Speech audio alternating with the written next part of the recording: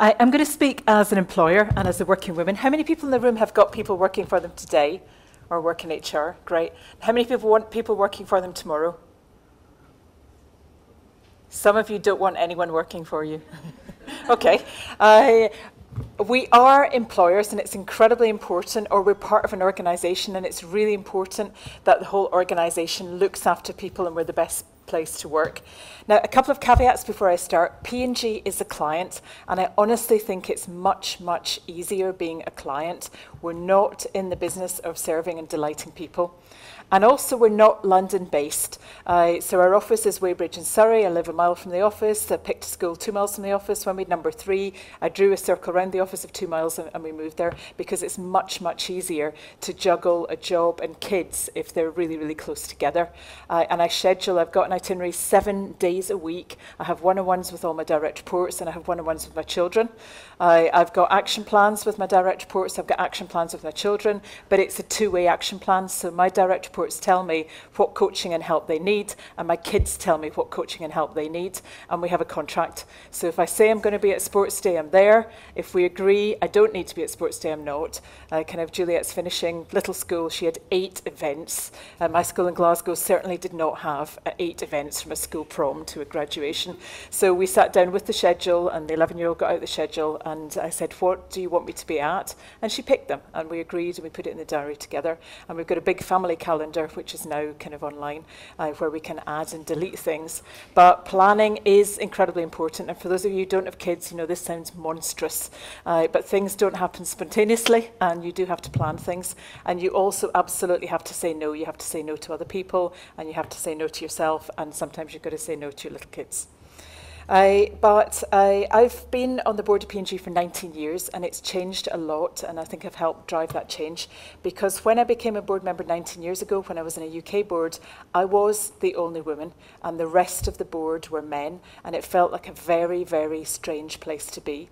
The same as when I started to work with P&G, we were a class of 14 graduates. There were 12 blokes, and there was one other woman who was very like the blokes. She understood cricket and rugby, and she could drink the blokes under the table. And then there was me. And apart from being, we were all quite kind of geekish. At that time, P&G recruited, you know, brilliant economists, mathematicians, you know, people who had really great thinking. Whereas at Unilever, were recruiting people you'd actually want to have at a party, who were really kind of fun people. But they were quite, so the P&G class were quite like me. I was an economist, but they were blokes, and they had a very, very different opinion.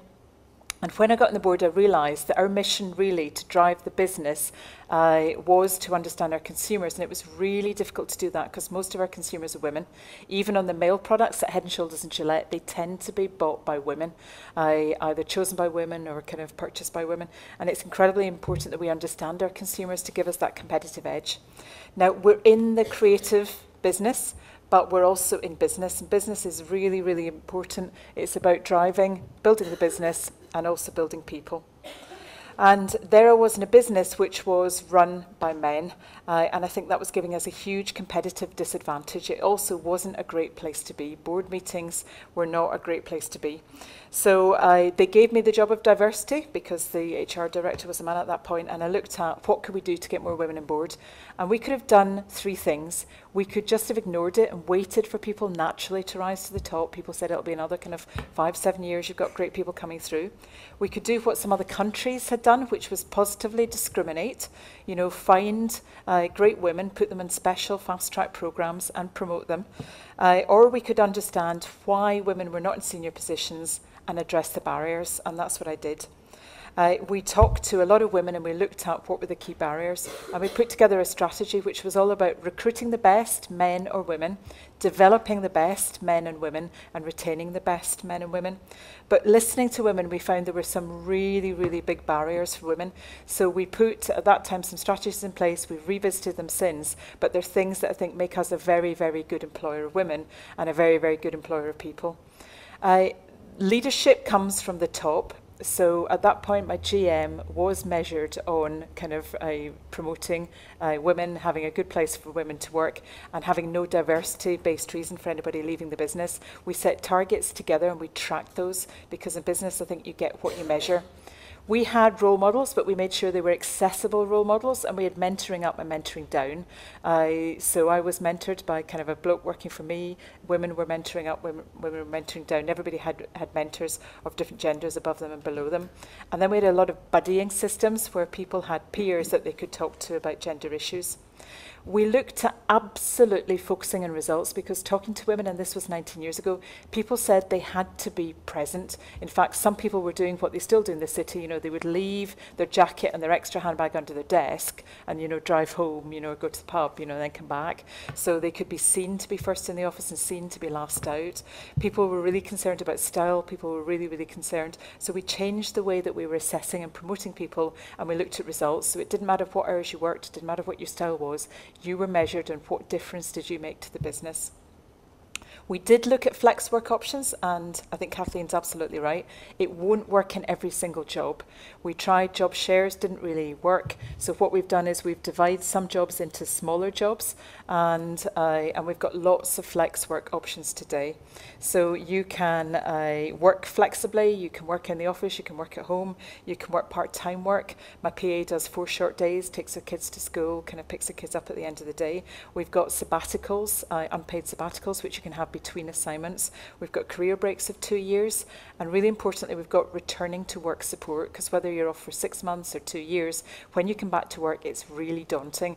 And when you come back with a first child and that first child is sick and the nursery's calling, asking you to remove it, it's really stressful. So we've put a lot of return to work programs in place to really help people get back to work with other people who've been through it. And the 5th one, practical childcare. 15 years ago, we appointed an agency. We asked people what they wanted. They did not want the P&G creche. We've got the P&G gym, that's very competitive. They didn't want their little baby being in the P&G creche, equally competitive. And they didn't want to drive the little baby kind of 15 miles to work, whether they lived in central London or kind of Brighton.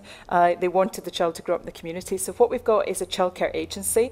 They're currently called My Family Care. They're the 5th owner, so I kind of guess they don't make any money since people keep selling them. But they're based nationally in the UK. In the southeast, they look after 70 companies. A lot of them are financial companies. But what does My Family Care do? Well, it does what women told us they wanted. It helps you assess childcare options. So if you want to look at nurseries, it does reports in every nursery in the southeast. It tells you the strengths, it tells you the weaknesses, you know, it tells you kind of verbatims, people who've loved it and hated it. It gives you the financial spreadsheet. If you want to employ a nanny, how much does it cost, what you're liable for, if she's pregnant, what happens. If you want other options, it will help you recruit nannies, help you recruit childminders, interview for you, advertise for you, all paid by P&G. And importantly, it does emergency childcare, which works about 360 days of the year. You know, if it is February and there's a flu epidemic, we can't send a nanny, but most of the time we can send a nanny to your house when your child is too sick to go to nursery, your nanny's too sick to arrive, or something else has gone kind of disastrously wrong. And they've got a team of nannies. And in recession, it's got even better. They've got really flexible people who are all kind of police cleared and really reliable people. I've used it over the years and it really is a fabulous service. My Family Care is also dealing with elderly parents. People are now having challenges of their parents going into care, the financial responsibilities of that. And My Family Care will meet you, sit down, look at options with you and your family.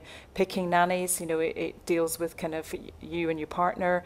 Sometimes it deals with wives when the husband's at work, but it really is designing solutions to meet you and your personal needs. And the 4th one we've spent a lot of time on is really understanding the differences. Kind of men and women are different, individuals are different, everybody's unique and special, and they've got different styles, and you need to understand those differences. And today we've kind of got a board that's 50-50 male-female. We've got women directors leading traditionally male areas like product supply. We've got fantastic African-American woman, Monique. Customers absolutely love her because she calls them ma'am. You go to Tesco or kind of Boots, but she's just incredible. And she's leading a team of 300 people in the UK, making sure that our products are where they need to be. We've got a woman leading the sales force of 500, and the board really is truly diverse. But we've spent a lot of time understanding those differences. And on my kind of working journey, I've learned that men and women really are different. If you don't believe that, then just think about shopping. Kind of, men, it's, kill, set goal, get in and out there as quickly as possible. Women, we go along for the experience. We may have forgotten what we wanted to buy in the first place. I don't know if gender differences are inborn or inbred, even after 3 daughters, but there are differences. And the best explanation I've seen is an American gender psychologist I worked with when I spent 3 years working in California, who has studied children in 18 different countries around the world and says they really play different games. So girls in the room, what games, boys in the room, sorry, boy question first, a few boys in the room. What games did you play growing up? Football? Yeah, cricket, rugby, what else? War games, absolutely. And that's true all around the world. You have lines of boys, no eye contact whatsoever until the age of 21. Sometimes that's a challenge for interviewing, Kathleen, but there they are. Kind of, playing team games, playing kind of war games, cops and robbers, all sorts of different things. And meanwhile, what were the girls playing? Dolls and? Yes, houses. Lots of domestic games. So we played intensely with 1 or 2 friends, and we built great relationships. We built kind of a really, really kind of strong collaboration. We listened, we respected others, we went with the majority, but we didn't lead. In fact, if you led in Dolls or Houses, you were thrown out the game for being a bossy cow. And today, online games mirror this. So boys online are playing war games, they're playing FIFA football, but they're playing the same games. And in the team games, if you are the top striker or if you're in the subs bench, you know exactly where you are in the hierarchy. And in cops and robbers, kind of war games, half the time you win, half the time you lose, but you bounce back and you go on next time. Girls online today are playing things like Stardoll or Club Penguin, where they're having their kind of fluffles and building extensions to their igloo, so they're replicating the sort of games we used to play. But girls don't learn to lose. And girls don't know where they are in the hierarchy. So when you start work, you bring these lessons to work. And as you started work or people are joining your companies, you'll see women collaborate brilliantly, build relationships. They can interview very well, great in client service. Men can be really kind of great at setting goals, kind of bouncing back from losing the pitch, really, really fabulous. But women are not used to losing and can take that very personally and very emotionally. And men are not used to relationships, and sometimes that can feel a bit strange. And I think the ideal team needs to be a mixed team. So I've worked in 3 boards that have been all female. One was in the fragrance industry. That was interesting because the state of California came and audited us every 6 months and told us we needed more men. It did a gender audit and the company was 89% female. And it did a race audit and they had real problems with me. I was white other because they had no Scottish box. And they had lots of other kind of boxes, and I got my action plan from the state of California every 6 months on what to do. But I think it's incredibly important. An all-female board doesn't work either. I've worked in a couple of industry boards, kind of WACO and Cosmetic Executive Women, which I chair, which is really frustrating, honestly, being in an all-female board. And one of those boards, CW, Nicola was part of, we had to change the agenda, and we've got 9:45, coffee and handbags, brackets optional. 10 o'clock, the meeting starts, and we now charge through the agenda and are out of there in half the time. And it's really important to understand each other and to be honest. In work, I now have kind of discovery meetings because women quite like to bounce ideas off each other. We'll have a discovery meeting, which doesn't necessarily have a conclusion, or we have a power meeting, which is quite often 20 minutes. Don't even sit down. We've got to make a decision and we've got to do something, get out of there because it's a crisis. But we name the meeting so you know if this is a power meeting or a discovery meeting. If I go and chat to my boss, I'll tell him that I'm just bouncing ideas off him or that I want a solution. My current boss is a finance Filipino guy, and he just thought I was weird. He'd worked in the finance function, there I am, kind of blue sky and kind of ideas and things, and he just thought I was completely bizarre. So tell your boss, tell people around about you what you're doing, and really invest time in getting to know each other, and then you will have a much better team. And you absolutely need to love your job. When you have children, you will passionately and irrationally love your child. Your child is the best child in the whole world. And so if you're going to leave your child and go to work, you need a job that you love, you need a company that you love, and that company needs to have a mission that you love, and you need to be in a team that you love. And as employers, we need to create that culture, we need to create that mission, and we need to keep closely in touch with all our employees, men and women, to make sure that they really are happy. Because I think happy people deliver outstanding business results.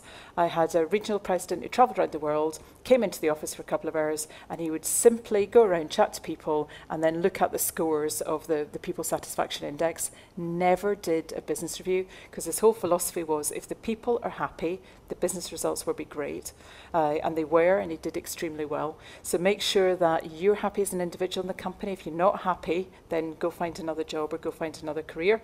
And make sure that your people and your organisation are the best organisation it can possibly be, because you can deliver outstanding business results and attract and retain the best talent if you get this right. But you need to keep improving and keep getting this right. Thank you.